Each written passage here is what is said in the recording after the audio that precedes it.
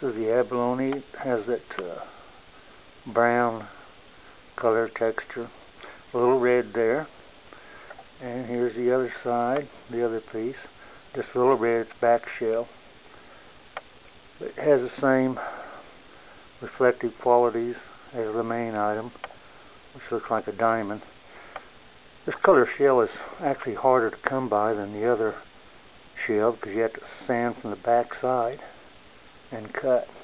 And they both have their own individual abalone sides on the back, which pretty well match up with all three, each other. Very reflective. So, don't know if that helps a whole lot or not.